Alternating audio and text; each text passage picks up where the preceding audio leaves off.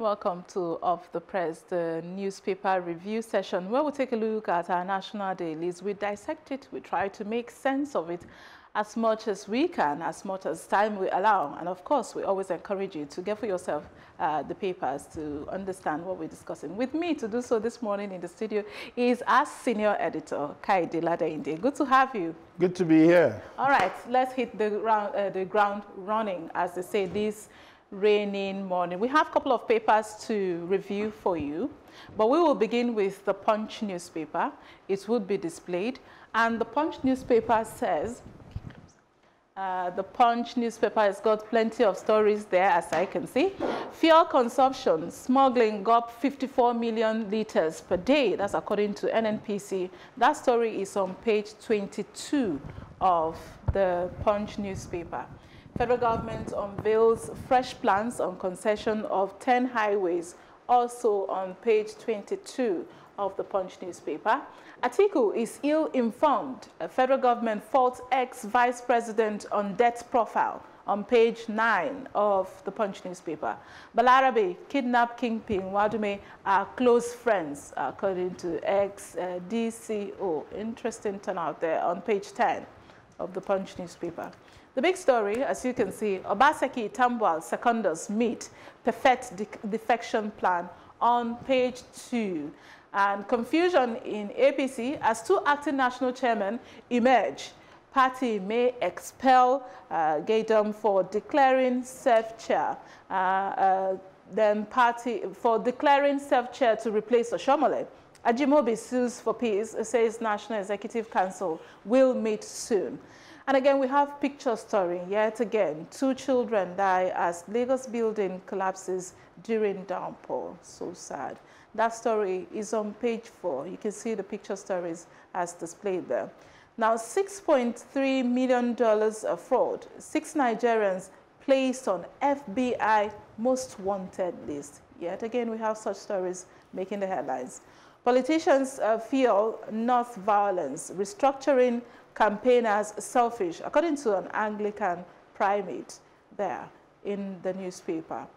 Inflation climbed higher in May, and it hits 12.40% on page 21. NNPC continues oil search in Niger, Kwara, and Kogi. We see how far that goes. And lightning kills 3 Federal Road Safety Corps officials in Ogun State. Wow. Ogun Commissioner and workers in self-isolation after driver tested positive for COVID-19. These are more you will find out inside the paper. But let's, Kayode and I, try to make sense of all of this conversation. Kayode, which one is catching your attention? I know almost that you're going to the political matters. So let's begin. So you've already preempted my response. But basically... Because I know, Kayode. Okay, let me try and disappoint you. Okay. You know, the one that actually got my attention more is that of the building collapse. Yes, the fact that it appears nobody is learning any lesson. It appears we've had too much of lip services, either from the government and the people involved.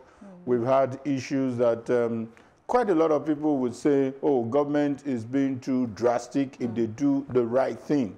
But I know people will say that, what about the process of approval? Didn't you go through all these processes? But beyond that, I think whatever mistake has been done, whatever shenanigans have been perpetuated at the level of different parastatals, the right thing should start to be done. Right. I see that report on our station every time, and I see that this report, if we show it 10 times, 20 times, it will not be too much, because it appears somebody somewhere has forgotten that lives were wasted unnecessarily. Right. You know, and to capture it more painfully is to mention that children died. These were helpless people. True. These were people who probably don't know the necessary precautions that should be taken when we have issues like this. And it's so sad that we're still talking about that, and we have a whole lot of death traps in that part of the state, and even in different parts of the state. So what are we doing? What should we do? It's what really disturbs me this morning. Right. As much as we'll talk about the politics, but I think these are unnecessary waste of life. Right. Just to add to that, you made reference to the report which we did in the station by our very own Irene Ubani. You know, it's a follow-up to the events that happened. The building collapse in Itafaji. It shook the country. It got global, international attention and all of that. And we thought we would have learned lessons. And like you rightly pointed, unfortunately, it looks like we are not learning the lessons. You mentioned children. Again, in that report, Irene revealed that in Lagos State, for instance, in Nigeria, for instance, in 2019, we had like over 19 building collapse cases. And Lagos holds the highest number, followed by my state, unfortunately, Anambra State. So this is always happening. Why are we not doing the right thing? You mentioned the vulnerable ones, you know, even like the news now that we heard, 2 children have been killed in that. If we recall the Itafaji, and if we again look at that report that Irene did, you know, even the children noticed that the building is going to collapse. One of the children said in that, yes, he was beaten. He said, I told my auntie that this building is about to collapse, and then he was beaten. It's a case of, oh, keep quiet. Maybe you're prophesying doom. So the question is, was the integrity test conducted? And this is what we see when these issues happen. That's when they will start doing it. Why don't we do it during the process? Why don't we follow the stage through? Some of these buildings that are done within 1 week, some of these buildings that are completed within 1 month, these are things that we need to check. So while you're trying to manage cost, look at the larger picture, look at the, you know, the negative impact it will have. So I think it's quite disturbing.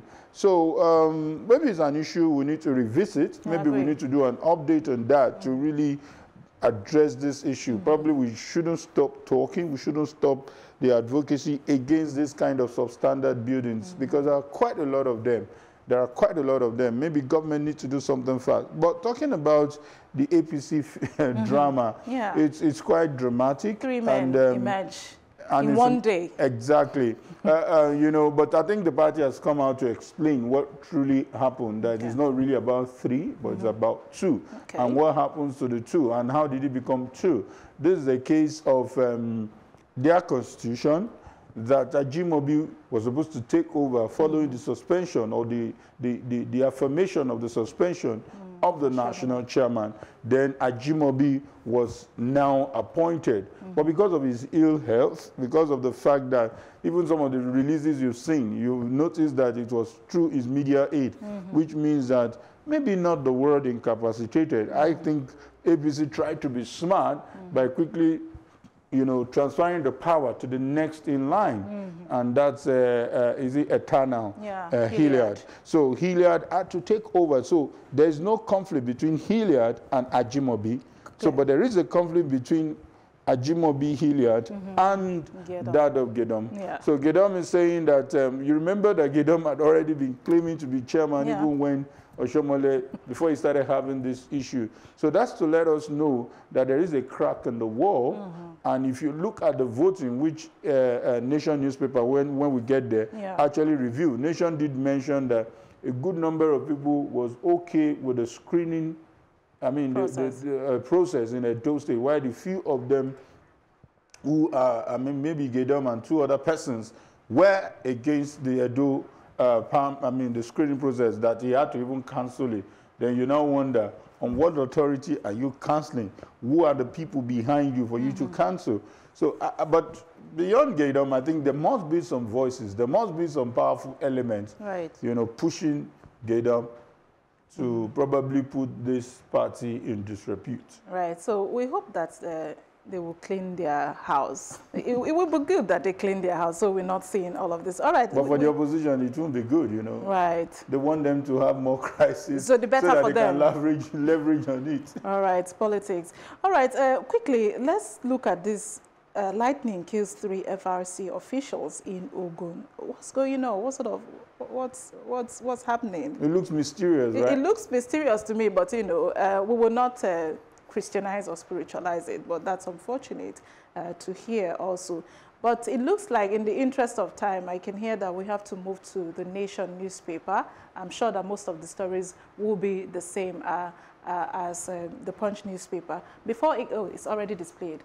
Thank you so very much. APC okays Ajimobi as chair and sacks Gaidam from the National Working Committee. Adamant doctors kick against intimidation on page 7. Edo Ondo, no deadline extension, says INEC. Now, killings, JNI calls for action, not warning. Man City thrash Arsenal, something on sports there as Premier League returns. There you find our story inside the Nation newspaper. Just before you scroll up, 6 Nigerians, I think, have been indicted and put on FBI list in the US for fraudulent activities. That's not so good a story, Kayode. You agree with me? Not too good. Yeah, before we come to that, let's just finish taking the headline. Naira falls as federal government plans unified exchange rate. Inflation now at 12.4%, says NBS on page 27 of the Nation newspaper. And then we have the global figures again of COVID-19. We are now at 8.3 million globally, 450,000 deaths, and recoveries at 4.3. The good news is that the recoveries are way higher than the deaths. And in Nigeria, well, we're at 17,735. And the deaths is just over 400. And then we have recoveries that is up to 5,000 plus there. We have active cases that is 11,000 plus. Well, that's the news for you. Now, Kayode, let's talk again. Let me start from the last one. Okay. Looking at the figure, I think we should be a bit worried. The fact that, yes, okay. For the fact that we have about 50% recovery rate globally. So I was expecting that to translate to our own figures, where we have up to 50%. But what we have is 4,000 out of 17,000 is not up to 50%. So it tells us that we need to do more in terms of recovery rates. In our bulletin earlier on, we saw how Adamawa, as you know, have a no case as we speak. Well, even though they have 19 samples yet to be tested. So that's to let us know that we need to do more on recovery. We need to do more on how prompt people report these cases, because some allow it to get so severe before they report it to the relevant authorities. And sometimes we don't blame people who also have these suspicions and they want to go for the test. The protocols, the stress sometimes they go through can be quite funny.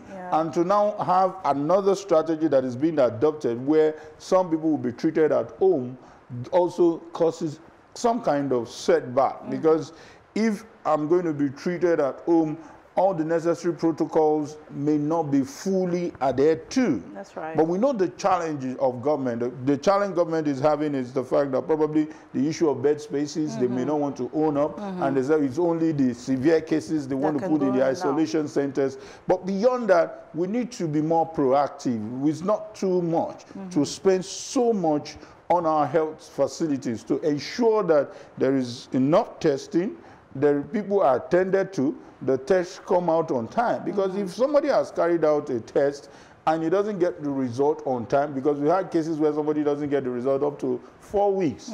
So that kind of a person will give up and just forget about it and move on with life. Since he doesn't know his status, he may be quite careless, and at the end of the day, he may have been spreading this thing because he doesn't even know his status. Right. So I'm just saying that we need to check our recovery rate. We need to check our response mechanism.